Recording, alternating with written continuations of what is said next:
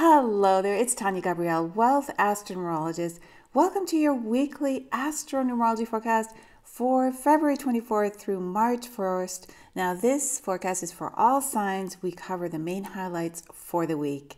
And the first highlight happens on February 24th, on Monday, when we have the number 24, which reduces to 6, merge with February's 6 universal month. So that means it's a big day of love, compassion, nurturing, beauty, harmony, joy, sharing with family, sharing with loved ones.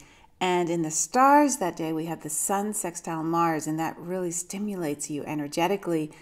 It allows you to really move into being proactive and be creative and act on that creativity and trust your intuition, trust your instinct. The only thing to guard with Mars is that you might get impulsive or impatient. So just keep that in mind. You definitely want to move forward quickly, though. That's the urge you have. And so there's tremendous momentum that's generated today. Then we have the Sun conjunct Mercury retrograde the next day on Tuesday, February 25th. And that is definitely going to slow down practical thinking and refocus on spiritualizing your thinking, because this is happening in Pisces. So you are able to communicate from a deeply profound, intuitive place. You can negotiate with your intuition. You have an intellect that is stimulated by love, by compassion. And there's a lot of wonderful, galactic, all-embracing, compassionate connections that can be made today with this Mercury retrograde in Pisces conjunct the Sun in Pisces. So it is a very profound day for spiritual awakening. And then on Wednesday, the 26th, we have our next highlight, Mercury retrograde sextile Mars. That's a great time to realize your ideas. You feel magnetic, you feel innovative. And even though Mercury is in retrograde in Pisces, that basically means you want to integrate and manifest spiritual ideas, ideas that are about sharing and service.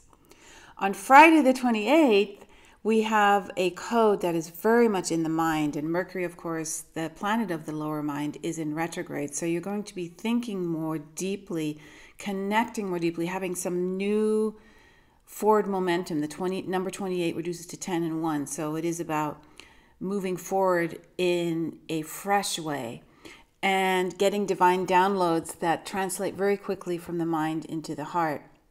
And you may have some surprising events happening because the universal date is 16/7.